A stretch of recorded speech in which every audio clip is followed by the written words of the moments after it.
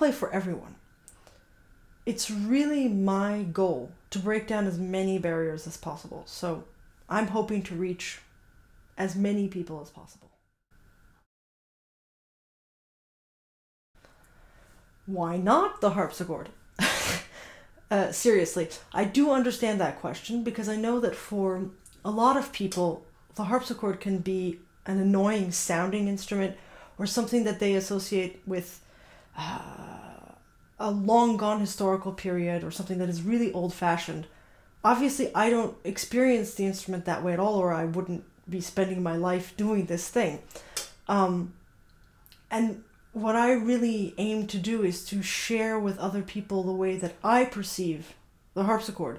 Not only is some of the most amazing music in history written for the instrument, for me, there's this kind of endless horizon of colors and dynamics and nuances that can be found in the instrument.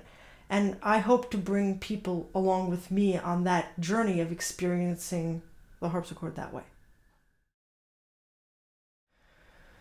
That's a tricky question, somewhat fraught perhaps, but my personal belief is that any kind of complicated and enveloping music of whatever background is really addictive.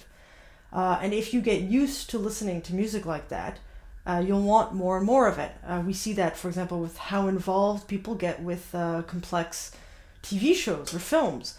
And I think a lot of people feel like, well, I can't listen to classical music because I don't understand it. And we've put a lot of emphasis on educating audiences. I think ultimately that risks pushing people away. And I think that if you're simply exposed to it on a regular basis and to a wide variety of different kinds of classical music, you will find your thing. That might be Mahler, that might be Machaut, that might be Bach, but you're going to enjoy that experience more and more.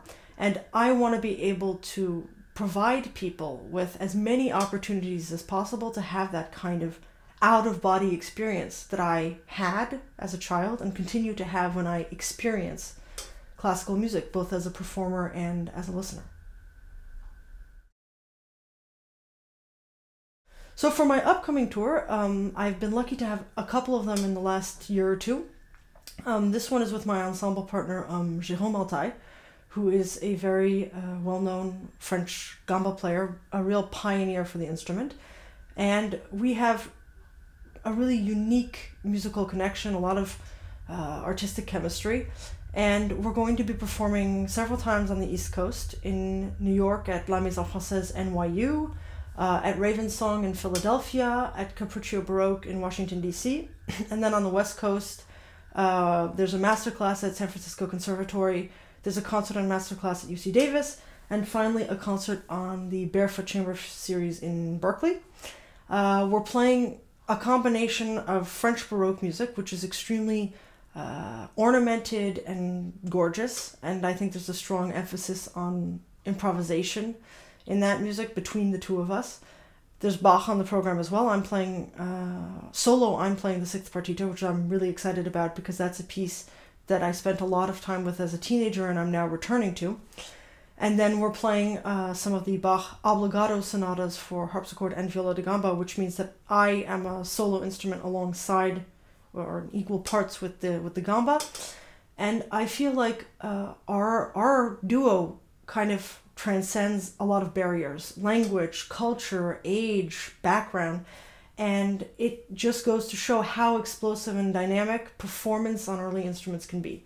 And I'm really excited about that, and I'm particularly excited to bring that back home to the US, where I'm hoping to participate in the continued growth and expansion of early music in concert halls across the country. So we're looking forward to seeing you there.